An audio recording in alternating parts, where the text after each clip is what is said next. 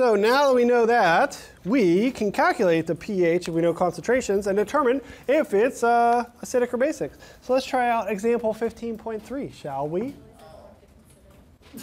There's very little considering in this. I think our considerations. We could, I mean, if you want. No. Consider the temperature of the solution, 25. Let's calculate the pH of each solution and indicate whether a solution is acidic or basic. Or neutral. It could be neutral. Come on, Tro. Give us some suspense. All right, so let's do A. A would probably be the easiest.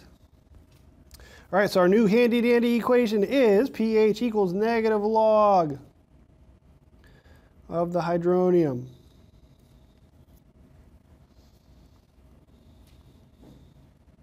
So pH equals negative log of 1.8 times 10 to the negative fourth. And the log really doesn't translate for the units, so that just comes out unitless. 3.7? Yep. All right. So 3.7. So is this acidic, basic, or neutral? Acidic. It is acidic.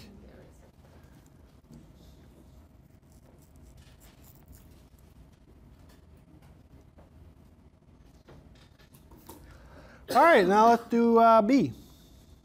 Okay, so we got a hydroxide concentration. We want to find the pH. So far, the only equation we have for pH is pH equals negative log of hydronium. We don't have the hydronium for this. We have the hydroxide. Well, we have the KW. We do. So we have the KW right here. So we know the hydroxide, so we could solve for hydronium. That's one way to do it. I actually do it a slightly different way, so I'll show you that way. That way is perfectly good and dandy, I even say, but here's what I do. I rearrange this equation, okay, to solve for pH and POH, okay? So here's my POH, negative log of the hydroxide. So here's what I've got so far. I've got 1.0 times 10 to the negative 14th equals hydronium times the hydroxide. All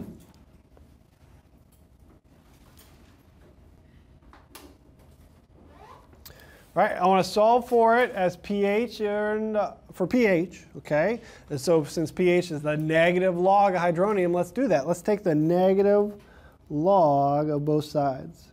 Negative log of both sides.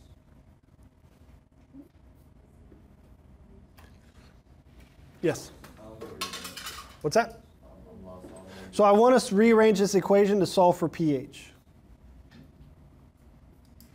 That's what I'm going to do. Okay, so what's the negative log of 1.0 times 10 to the negative 14th?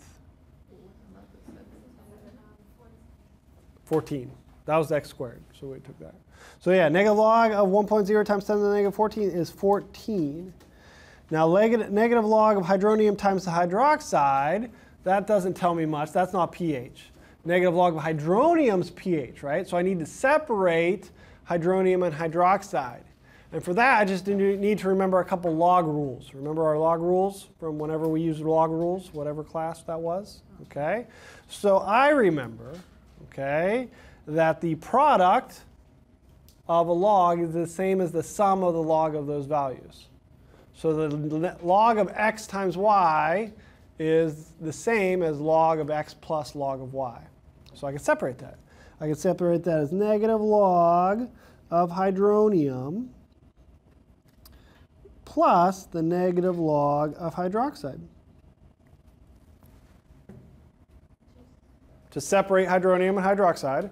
And so now I've got 14 equals negative log of hydronium. What's that called? pH, right? pH is negative log of hydroxide plus negative log of hydroxide. What else could we call that? POH right here. So POH. And so now I've got this equation in terms of pH, and I ran out of room, so I'm going to have to move it over here.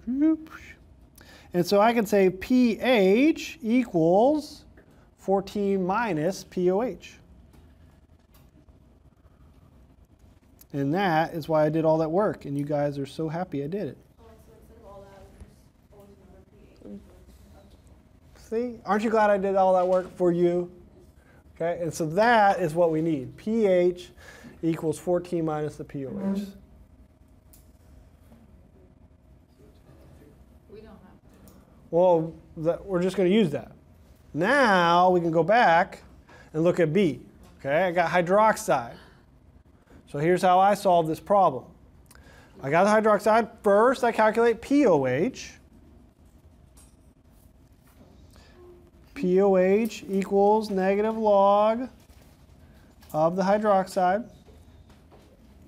That equals negative log of 1.3 times 10 to the negative 2. And so what do I get for my POH?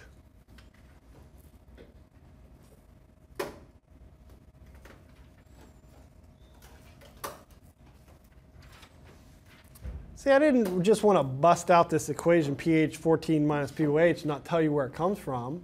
You guys wanted to see it derived. You're like, I don't believe you. That's what you would have said if I would have just told you pH equals 14 minus POH. Prove it, you would have said. 1.9? What's that? You don't think anybody was that? Man. I might have actually show you. Yeah. Do we like that? 1.9? Not a fan? What else we get? 1.9? Okay. All right, so that's our POH. And if we were living in a POH world, that'd be enough. But no, we have to live in a pH world. Okay? So pH is usually the go-to determination of acidic or basicity. So pH equals 14 minus POH. Again, aren't we glad we went through that equation, derivation? 14 minus 1.9.